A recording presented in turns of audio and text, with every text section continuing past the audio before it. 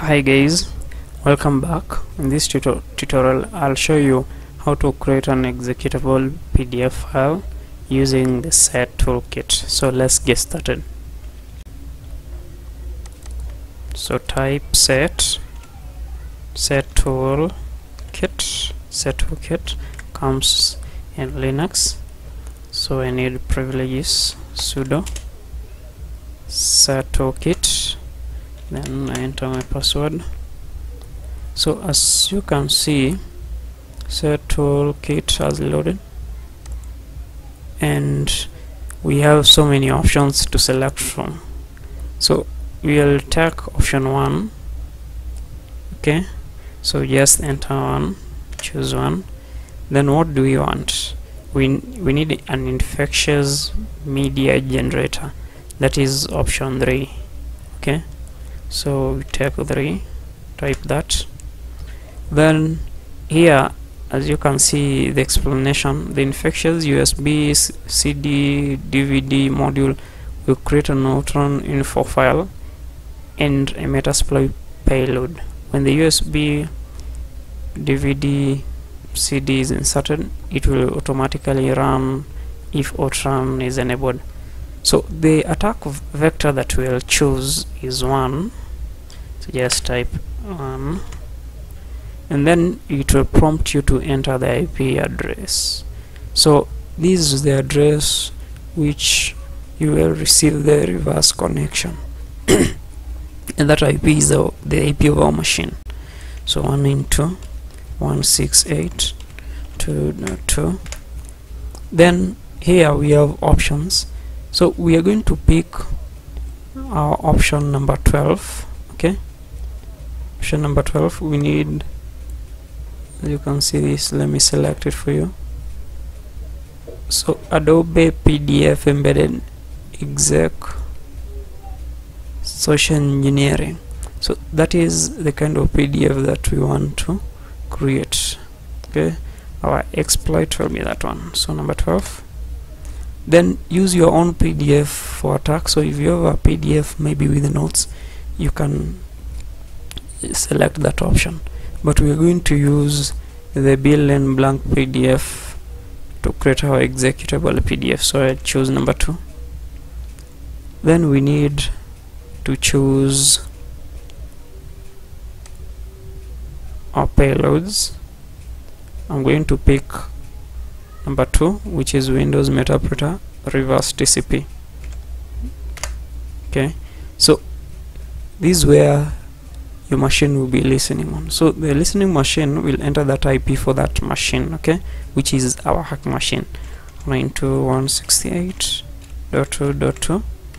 then we'll set, it will prompt us to set the listening port. We can leave it as the prompt 443. Then it will generate an executable PDF. So just give it some time.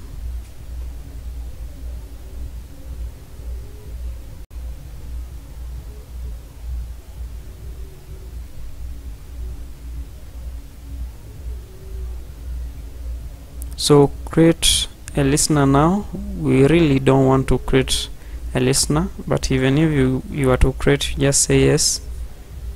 It won't do anything, but our PDF file has been generated and it is saved here. Okay, under root set, then template, can copy that location. So at least in the meantime we are okay. Anyway, we are in this directory evalist. As you can see, we have the PDF here. We can copy this to our local server. So copy template.pdf. we are copying it to var www directory. Okay, so if I hit enter, permission denied, so I need to give it sudo.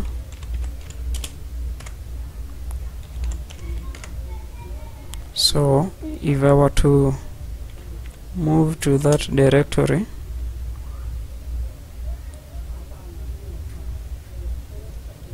move back and then cd into var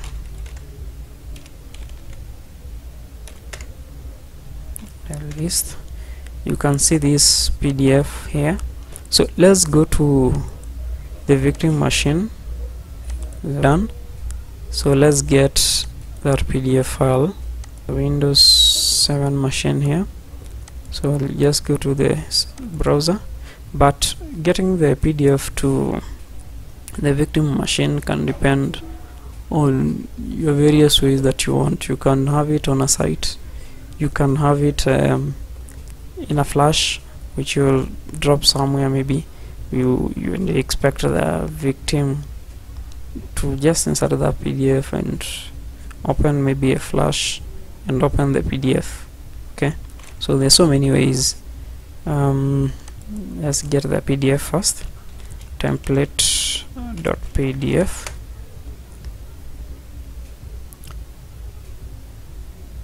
So I wanted to download this. Open with a different file. I want to save it first, then open the directory.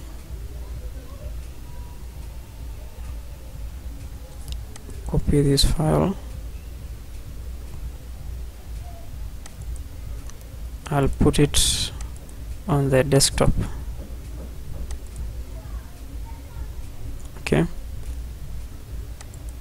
so because my machine, the Kali Linux that I'm using here, has been failing to open Metasploit, I'll use the other machine. So I have a Metasploit loaded, and we need to set up a listener. So use exploit multi-handler, multi-handler. Then we set payload in Windows metapreter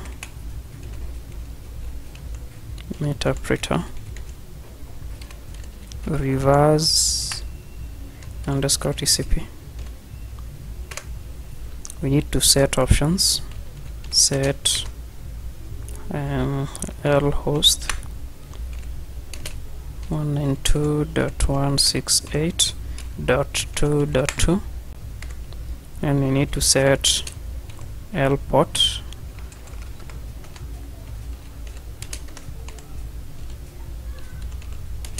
which is 443.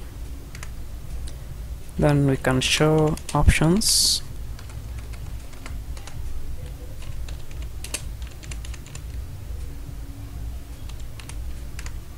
So everything is set. Okay, we have set the localhost. This is our IP address of this machine. Then the local port, this is the port we'll be listening on for a connection. So we can run this now. Exploit, let us run it as a job. Okay, and wait now for a connection. So if we go to our Windows 7 machine on this side, and I want to show you what is happening. Once that session is created, you'll be able to see it. Okay, I believe this. Let me reduce the size of the screen here.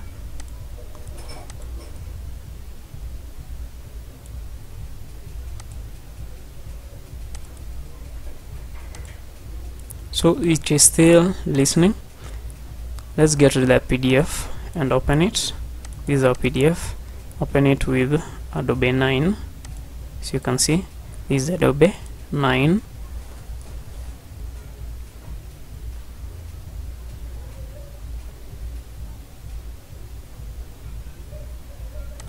So Adobe requires us to accept license.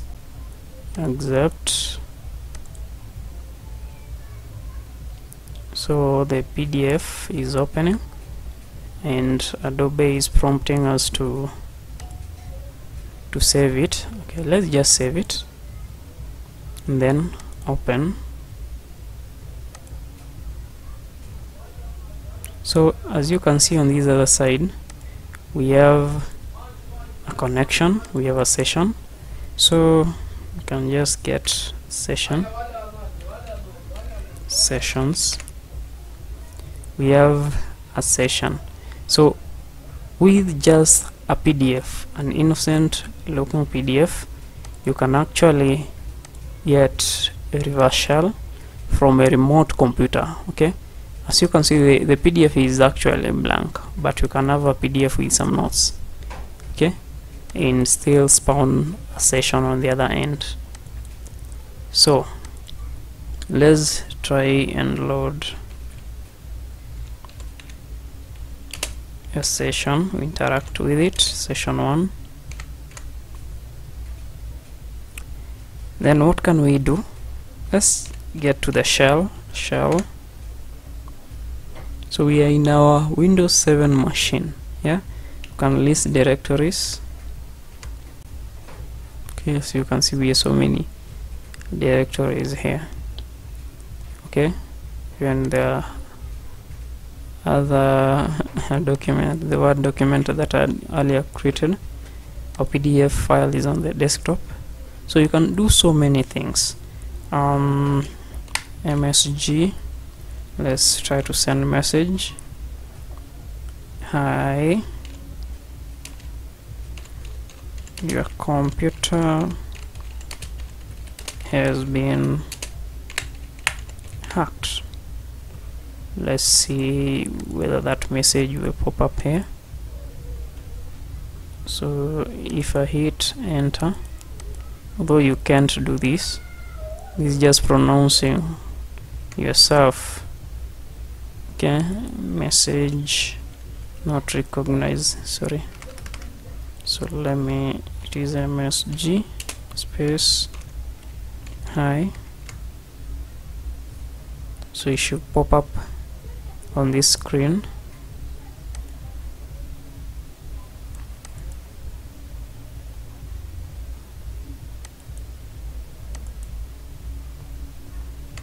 Not working.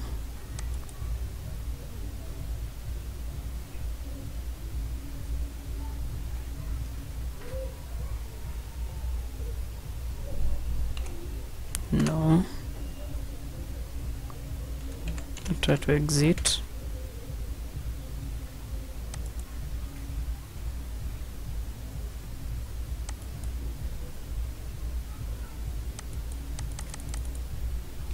So it is refusing anyway. Yes. Though Metasploit does not recognize this.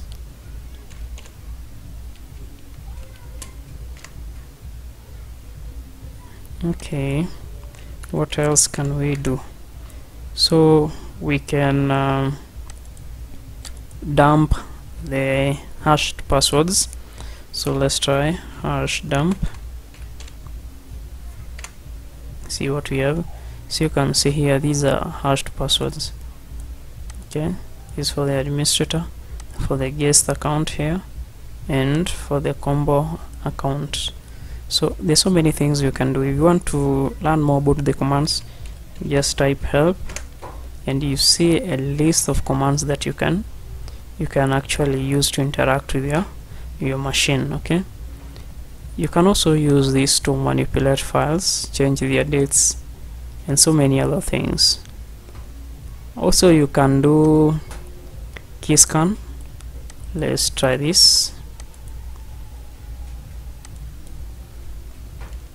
Just paste that, key scan start. Then we go to I need your account ABCD and password reset. Okay, just type that. Want to see whether we can get this. So you can dump the keystrokes. So this is a keylog anyway, so we need to key scan stop. then key scan dump. So it failed. Let's try again and start. Then try to dump. Let's go here and type something. Remove this. Hi.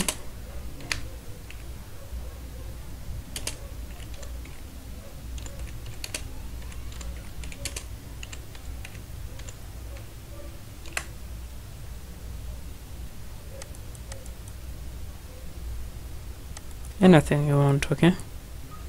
Then let's see if we can dump the keystrokes. As you can see, what I was typing, in fact I deleted this and it's showing delete. Hi, I am coming home tonight, okay? And if you do something else, maybe continue and say James is sick and needs